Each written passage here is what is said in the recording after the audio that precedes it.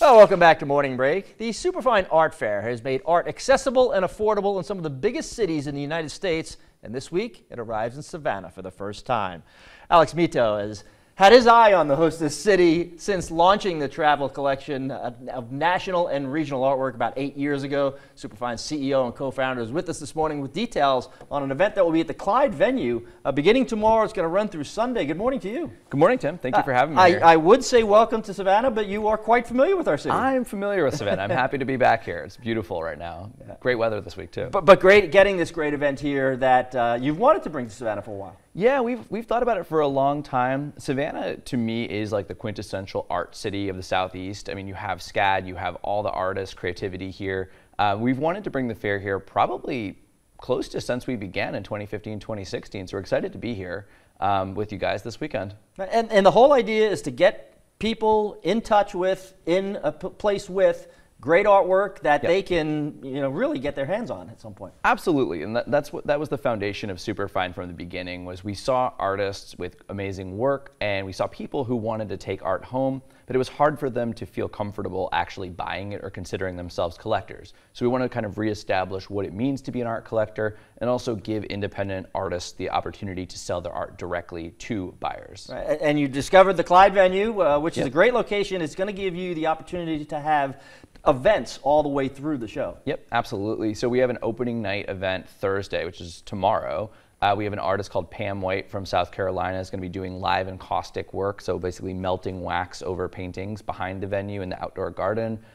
We have food by a restaurant called Folklore that's downtown, really cool up-and-coming restaurant. And we've got, it's going to be really nice. It's going to be a fun opening night. I'll be dressed up. I'll be there. Got my cowboy hat on. So, cowboy hat. Oh, yeah, absolutely. So multimedia art, paintings, all kinds of stuff. Yeah, all kinds of things.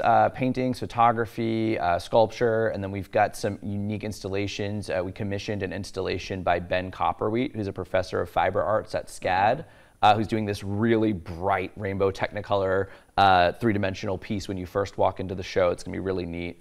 We've got another fiber installation by a Miami artist, Carell Levy, we've worked with for many, many years. So it's going to be a really neat show. There's a lot of art to take home. There's a lot of good moments to experience when you're actually at the fair as well. And you do have a lot of local artists involved, but there are artists from all across the country and the region here as well. Absolutely, and that's kind of the cool thing about Superfine, and I get asked that question a lot. Like, is it a local art fair? Are you bringing people in from all over the world? And the answer is kind of 50-50.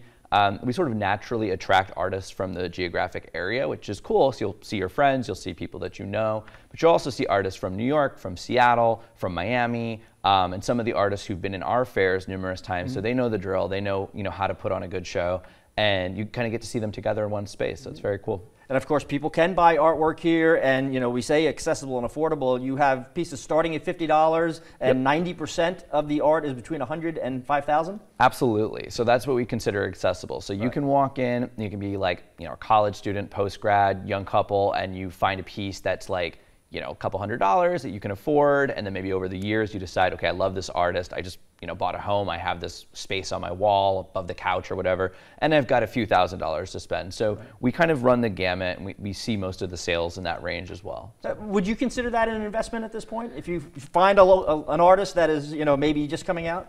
It's an investment. It's an investment in your own happiness and your fulfillment in your home. I think the other thing is artists' work is so scarce. They can only make so much in their lifetime. So when you own a piece, what you're doing is you're taking that piece off the market, and no one ever will be able to have it again, including yourself, because it won't be available again. So it's an investment in that capacity. Yeah. Well, we are still in National Women's Month. One of the cool things, 75% of the artists at this show will be women. Absolutely. Yep.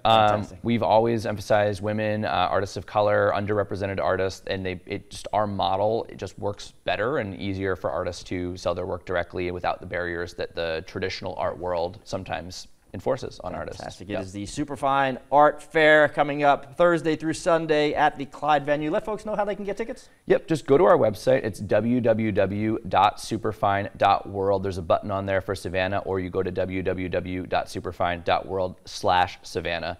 And all the tickets are on there, information, dates and times. We'll see you there. Excellent. We are going to get all that information at WTOC.com as well. Alex, thank you so much. Welcome to Savannah. Thank you for adding us to cities that include San Francisco, Los Angeles, New York City. We are in some big company, and rightfully so, with the art reputation that we have. Thank you for having us here. Appreciate it. Cool. Thanks, Thanks, Tim. Well, coming up.